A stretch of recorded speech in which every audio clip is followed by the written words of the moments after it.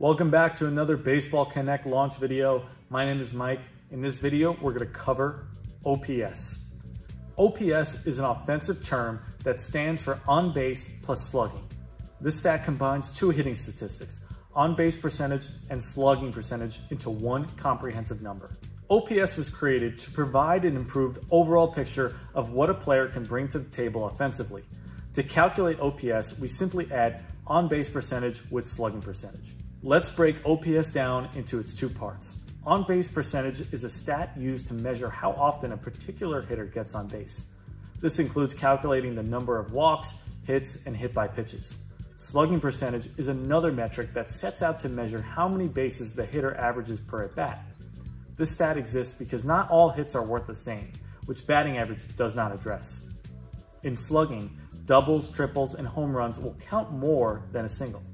In a season where a hitter posts a .350 on base percentage and a .515 slugging percentage, he would then combine both to have an .865 OPS.